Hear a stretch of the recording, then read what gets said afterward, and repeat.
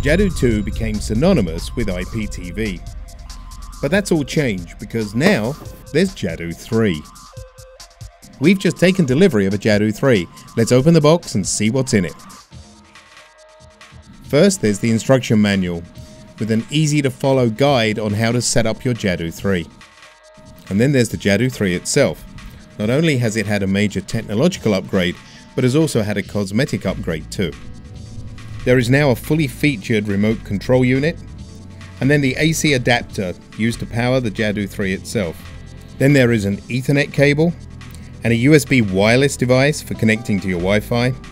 There is an HDMI cable, and last but not least, a composite video cable.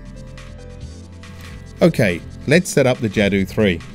The first thing to do is to plug in the power adapter. Next, we're going to connect up the audio and video. The preferred method for doing this is with the HDMI cable. Plug one end of the HDMI cable into the HDMI port on the back of the Jadoo 3. The other end is plugged into a spare HDMI port on your TV. The HDMI cable is the preferred method for connecting since it connects both audio and video and provides an HD high quality connection. If you don't have a spare HDMI port on your TV, then use the composite video cable. Just plug this end into this port on the Jadoo 3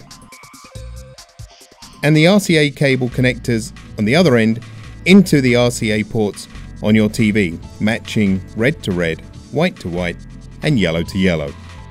The last thing to do is to connect the Jadoo 3 to the internet. There are two ways to do this. First, using the Ethernet cable. Just connect one end of the Ethernet cable to the Ethernet port on the back of the Jadoo 3 and the other end of the Ethernet cable to a spare port on your router. Of course, many homes today are taking advantage of a wireless network. The Jadoo 3 can do this too. Simply plug the wireless USB device into one of the two USB ports on the Jadoo 3. This will allow you to take advantage of the convenience of your wireless internet network.